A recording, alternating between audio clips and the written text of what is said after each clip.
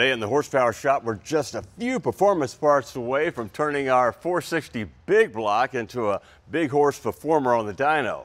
This is a Ford project motor of ours that's already had two different personalities in less than 2 months.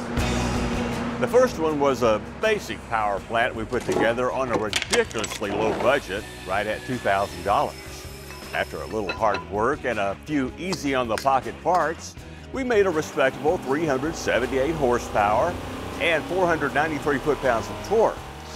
Well, last week we tossed out the rule book and set out to see how much power we could put to that mostly stock bottom end after we beefed it up with a stud girdle.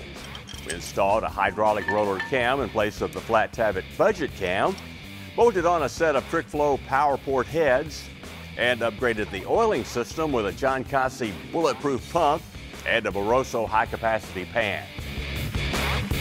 The next pieces in our valve train are these Comp Cams hydraulic roller lifters that we went ahead and soaked in oil.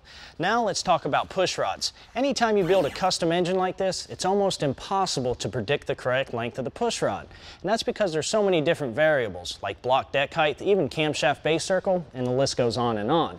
Now before we show you how to get the right length for your motor, here's a look at why it's so critical.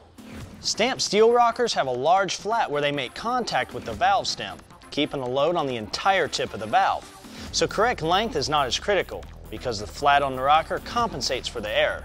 On a roller tip rocker, the area that meets the valve stem is very narrow. If you miss the correct length by just a little, you'll get tremendous valve guide and seal wear.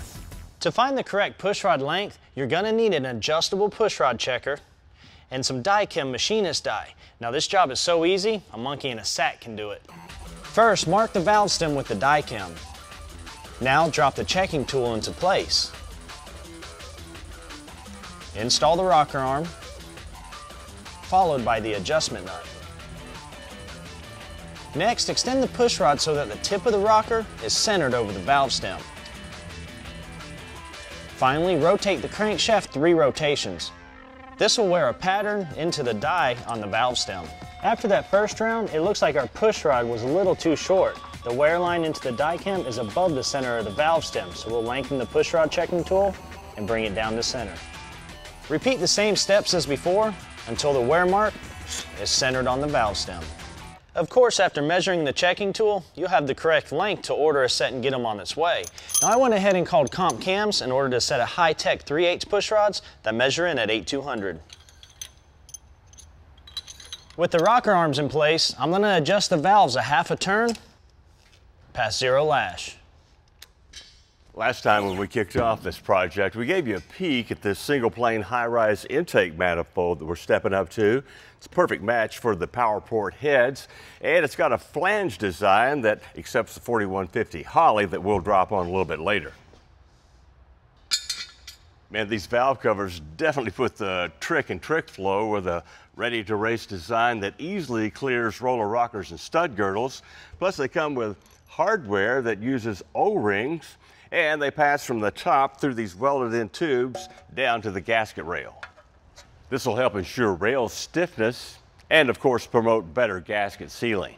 Are you ready?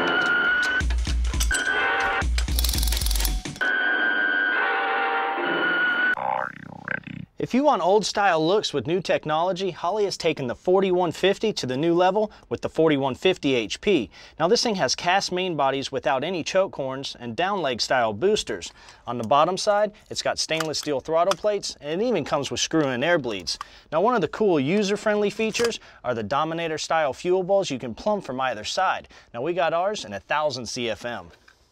Well, these are some of the parts that came off the 460 for this next level of the project, and of course we'll repurpose all of these, including the stock points type distributor that we upgraded. Now that was great for the budget phase, but not for our power plants today. We're going to need something like this MSD Pro billet. Now this thing has seal ball bearings that guide the shaft to up to 10,000 RPMs and more. Now inside, the rotor is molded from race-ready DuPont Rhinite material. It has a magnetic pickup to trigger the ignition and a chrome moly mechanical advance assembly. Now, after I get the cap on, I got one more little tweak and we'll be ready to put it in. Anytime you use a roller cam, you should always remove the cast gear that comes on the shaft and replace it with a softer bronze gear. It's much easier and cheaper to replace the gear than hurt the motor. All right, man, we all primed up? Already, prime time, baby. Okay, we got a hoe down for this thing. I'm not talking about a barn dance down south, you know. There you go. You got to get it in first, though. I know it. There we go. All right, we come back, we'll get the headers on and see if this motor runs as wickedly as it looks. Stay with us. You got that thing? Mm-hmm. Cool. Hey, we're just a few steps away from firing up our Ford 460 big block, which has gone from strictly budget to strictly bad to the blue oval. Now, header clearance is often an issue when you put your motor on a dyno cart and get it ready for a test. So we had the guys at Cook's Custom Headers fab up this killer set for us. They're stainless steel with 2-inch primaries that poke out like a metal octopus. Well, finally, a new set of plug wires. 8.5 mil MSD superconductors in our case, and we're popping them on some E3 spark plugs that might add a few ponies to our horsepower tally. The motor's warmed up, and hey, we're pumped up, but we're gonna walk before we run too hard. First with a 5,000 RPM pull for 533 horsepower. Yeah, we're definitely not close to peak. So after a few more runs and some more timing, we're ready to see what happens at 6 grand.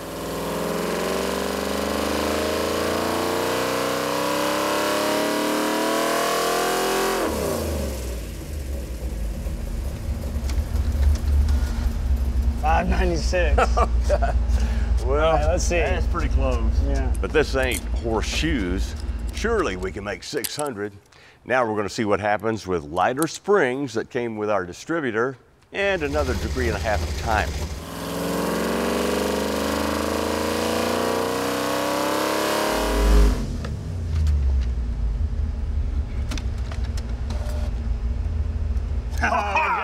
There it is. All right. Good job. Not just 600, but 607.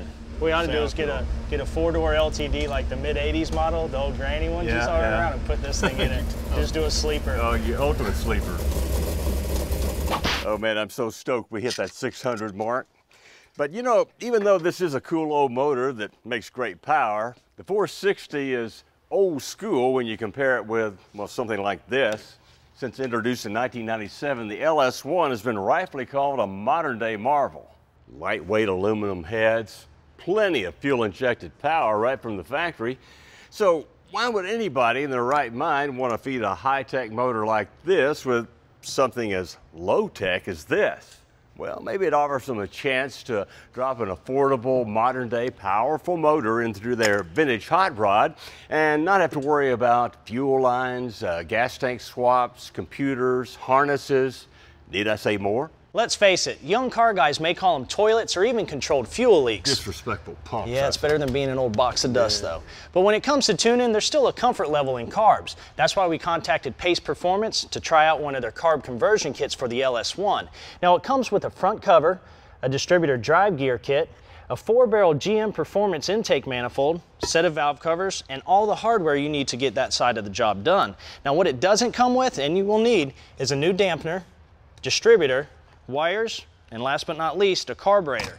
Now to get the thing started, Joe and I are going to tear down our stock LS1. Okay, first the coil packs have to go, along with the valve covers.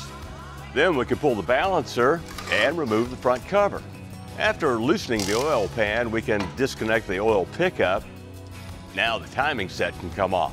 The bottom gear is a little more stubborn, but it's got to go too. All right, great use of a hose clamp. Pull that off. Now we'll spin the cam around, get those lifters stuck up in the boards. On the LS1s, the lifters actually get captured in the boards as you spin the cam over, so it makes cam removal very easy.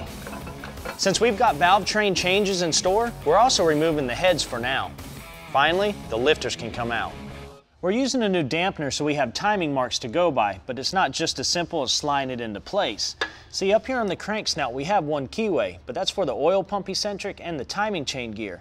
Now to keep the balancer from spinning on the crank snout and positioning it correctly, we got this drill pin fixture kit from ATI. Now this thing is going to slide onto the crank snout and then bolts into place and we'll be able to drill in our pin and align it correctly. With the fixture secured, insert the 11/64 bushing and snug it with the holding screw. Then, using the supplied bit, drill through the crank to the center bore. Now swap the bushing to the 3/16 one and secure it in place as well. Using the reamer from the kit, make one slow speed pass through the hole. Finally, remove the fixture and insert the dowel pin, allowing it to protrude above the crank surface. We're going to use the template from the instruction sheet to drill 2 small holes into the cam retainer plate. Now the 2 holes are there so we get adequate oiling to the camshaft and distributor gear. Since we're going old school with the carb, we're installing a comp thumper cam to deliver that vintage hot rod sound. Plus, we should get more serious performance to back it up with higher max lift and duration numbers than stock. Next, a new double roller timing set goes into place, along with the adapter from our distributor cam drive kit, followed by the fuel pump distributor drive gear. Now we can install this oil pump drive eccentric and reinstall the oil pump using spacers from the kit to clear the new double roller chain. Well, now we can cover all that business up with this special front cover from the kit. Now, this thing comes with an adjustable timing pointer, and it's got holes machined in for the distributor and a mechanical fuel pump. But if the hot rodder in you has to have more, you can always block that thing off and use a remote electric pump. It goes on using the factory bolts from the original cover. Now the oil pan can go back in place, and we can install the new balancer to finish our work up front. Whenever we put a new cam in a motor, we always like to use a new set of lifters, and that's because we don't want any irregular wear patterns. Now we're using a set of high energy comp rollers, and the easiest way to put them in an LS1 is first into the retainer, and then just slide them into the hole. All right, with new gaskets laid down, we can reinstall the stock heads and guide plates for our Comp Pro Magnum roller rockers with a ratio of 1.75. Now we can bolt up the aluminum valve covers from our pace kit. And finally, the GM Performance Parts single plane intake manifold, also from the kit. And now, we're just a couple of steps away from our first ever run on a carbureted LS1. Hey, we're back, and as we told you earlier, you got to come up with your own distributor for this conversion, which needs to be, believe it or not, one for a small block 302 Ford, like this one we got from MSD. Now, this time, we swapped out this cast gear for one of Comp's composite gears that, unlike bronze, are designed to virtually never wear out. We also had to come up with our own carb, so we went with a polished Holley 750 double pumper that will feed with premium fuel. Now, since our dyno already has a fuel system built in, we went ahead and blocked off the provision for the mechanical fuel pump on the front cover. Now, if you're going to install this setup in a later model LS equipped vehicle, you need to remember that you'll have to come up with a fuel system for your ride because the in-tank pump puts out too much pressure for a carburetor. To clear our timing cover, we're using 2.5-inch spacers from Wagner, along with our old trusty electric Mazier pump. Now, as a point of reference, these later model LS1 motors were rated at the factory 350 horsepower, 365 foot-pounds of torque. Now, that's the number we got to beat, but we're going to take it easy on this first run, 4,000 RPMs, then we'll step it up.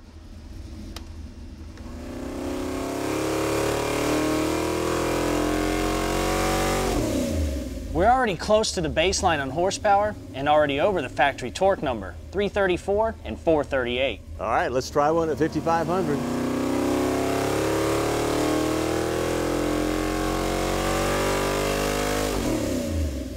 453 foot-pounds of torque, and the horsepower is still climbing at 470. All right, one more run, this time 6,000 RPM.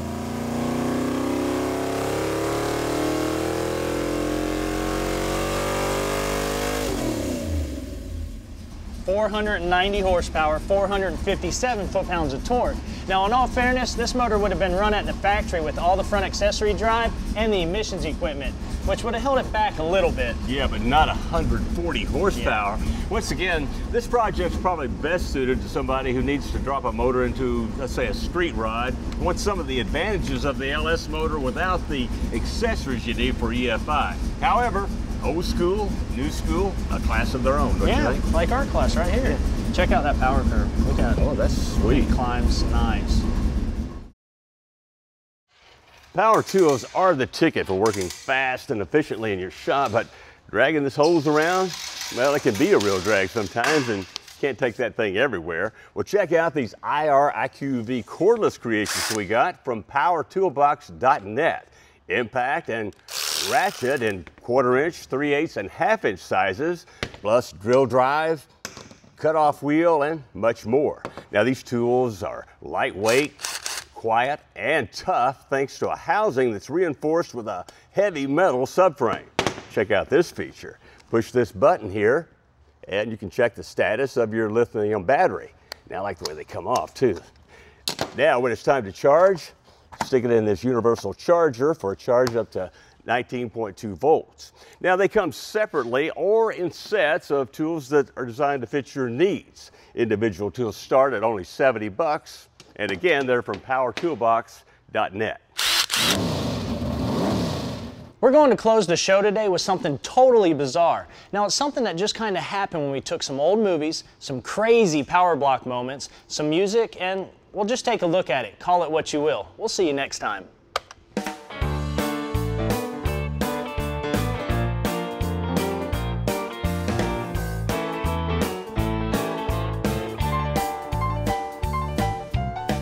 Last night I dreamed I took a ride way back to 1965, drag racing at George Ray's Wildcat Strip. Muscle cars on every side of me, gearheads from back in history. What a revved up, blown out hot rod trip. Well, let's stage 'em up, cut a line and go. I got a racing spirit in my soul.